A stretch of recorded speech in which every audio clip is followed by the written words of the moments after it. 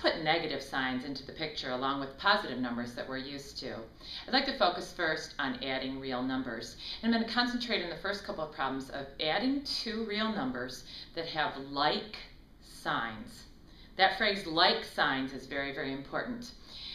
We can do this visually via a number line, but I'm going to try to go directly to the quick method of adding two numbers with like signs. Here's an example problem. I may show a number line as well. If I wanted to take a -5 and add to that a -6, many people will illustrate this initially on a number line starting at 0. I would like to go to the left on the number line by 5 units because I want to go negative. So I'm going to move to the left those 5 units. I want to add to that a -6. So I've got to go to the left some more. 6 more units. 1, 2, 3, 4, 5, 6 more units. And I will land at a -11. When you have two numbers that have like signs, you need to add their absolute values. The absolute value of a -5 is a +5. The absolute value of a -6 is a +6. Again, you need to add their absolute values, and then you need to apply the common sign that occurs with both of those two numbers.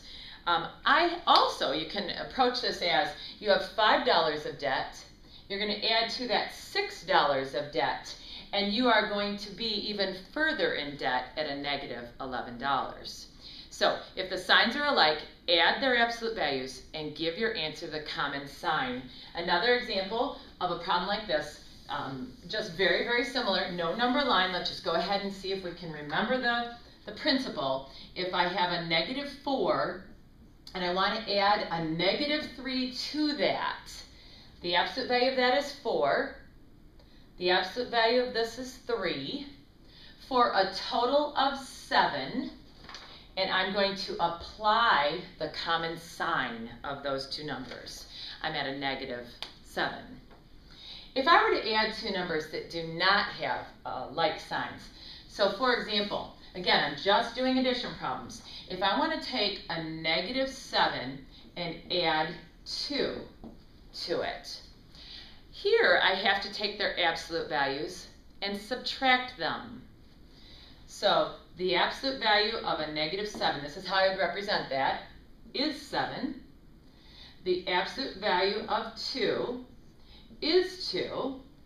And I should subtract those two values and get an answer of 5. And then I go back to the original problem, and of these two values, I look for the one that has the higher absolute value. The -7 has the higher absolute value, and that is the sign that I will apply to my answer. That -7, think of it as a number line. I would go to the left of 0, 7 units, and then come back just 2 to the right, and so I'd still be sitting at a -5. This -7 has more pull. Let's do one more. And I won't write down the absolute value brackets this time. So if I start with a +8 and I want to add a -5, this one has more pull. The absolute value of 8 is larger than the absolute value of a -5. So I know that my final answer is going to be positive. It is not necessary that I write a plus sign when my answer is positive. I really absolutely typically don't write that. So because this one has more pull and I'm adding two numbers that have different signs, my answer will be positive, and then I subtract their absolute values. 8 and 5 are their absolute values. I subtract them and get 3, and I'm all done. Let's go ahead and look at one that's got multiple values. So about 5 numbers to add. Let's take a -15 and add a -37, 25, -59, and 3. Order of operations says that I should work from left to right. But I would like you to know that if you have any inclination to do this, if you'd like to combine all of those terms that have like signs, for example, that negative number, and that negative number, because this is an addition, purely an addition problem, you would be welcome to do that. And then you could combine this positive number and that positive number to be a total of 28. And then you'd work with those two values and get your solution. I'm going to do the formal method first, so I'm going to work from left to right. So when I add these two numbers that have like signs, I add their absolute values. Looks like that's going to be 52. And I apply the common sign that they share.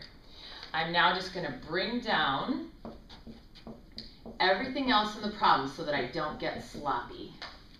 Next, I'm going to work from left to right. So I have a negative number and a positive number. So I have to subtract their absolute values. This one has more pull of those two. So my answer when I get those will be negative. And when I take 52 and subtract 25, I get 27. Let's bring everything else down. Again, let's work from left to right. I am now going to add a negative number and a negative number. So they have like signs. So I will add their absolute values. Those two add together to be 86. And their common sign that they share is a negative sign. And I add this 3 to it. These two have unlike signs, but this one has more pull. So my final answer will be negative. I have to subtract their absolute values, and 86 minus 3 is 83. And again, that sign has more pull, and there's my final answer. You could, again, please just remember, if you have any inclination in this problem, to just go ahead and combine the negative numbers together. So that would be, these all have like signs. Let's see if we can do that real quickly. So 15, 37, and 59 all add to be 111. And they would have a negative sign because they have like signs. 25 and 3 add to be 28. And now I would subtract these two absolute values and give my answer the negative sign because this one has more pull. And 111 minus 28 is 83. And I get the same answer. So again, when you are adding, it's a commutative process. You can do that in any order. So if you would like to combine those negative values together and then those positive values together and then finish that in that last step, that would be just great. Last problem I'd like to share with you in terms of addition is one involving a fraction. So let's say I have a negative 1/5 and a negative 3/4 that I want to add together. The 5 and the 4 in their denominators have a common denominator of 20.